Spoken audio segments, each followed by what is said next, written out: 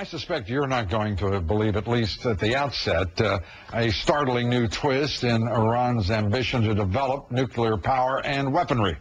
Unbelievably, the U.S. government has been funding a Russian institute that is working closely with Iran on nuclear projects. Another clear failure of the American government to protect our national security, and it is absolutely another statement as to the incompetence of our State Department and our foreign policy. Kitty Pilgrim has our report.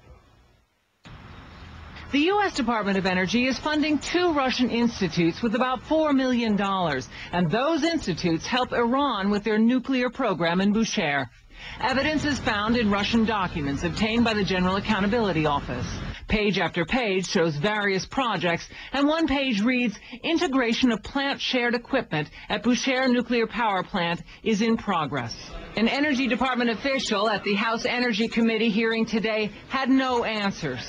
I have not had time to fully investigate, but I have directed the principal deputy of the NNSA, Bill Ostendorf, to look into those questions and to report back to me. He also added Bushehr is a commercial nuclear power plant, not military. How, Mr. Secretary, do you then rhyme that statement with what the State Department said when they said this: Iran uses Bushehr as a cover and a protection for obtaining sensitive technology to advance its nuclear weapons program?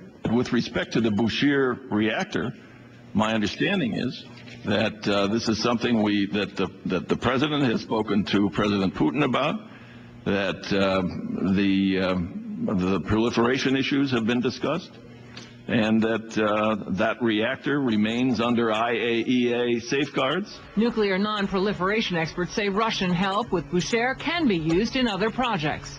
What the Russians are actually helping to do is to bring a large reactor online which can make scores of bombs worth of plutonium per year, and we're hoping that the Iranians won't divert any of this material. The rationale for the Department of Energy program was to pay the salaries of Russian scientists who were left without incomes after the Cold War. The thinking was to keep them on the payroll so they wouldn't peddle their nuclear expertise to rogue nations like Iran.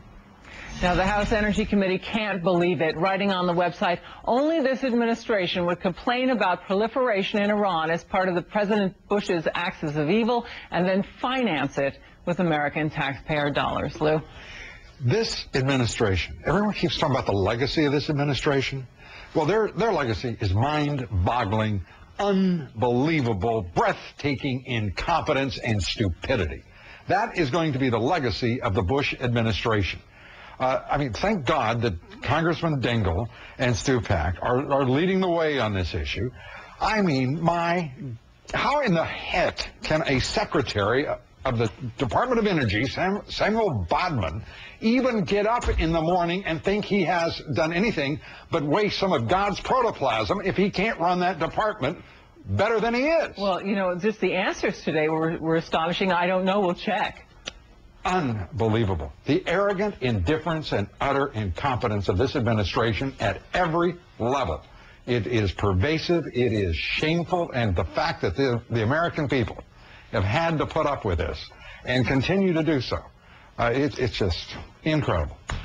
That is just an unbelievable story. Yeah, it is unbelievable. There will be more new developments, I'm sure, on this.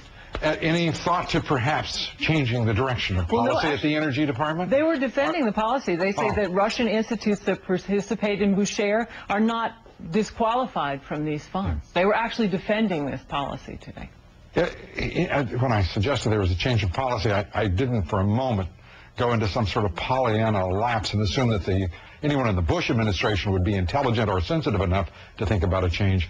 But Congressman Dingell, Congressman Stupak showing some considerable presence and frankly some forward-looking consideration. Are they demanding they change? Yes, they are. Kitty Pilgrim, again, terrific reporting. Really a lousy story for those who care about this country.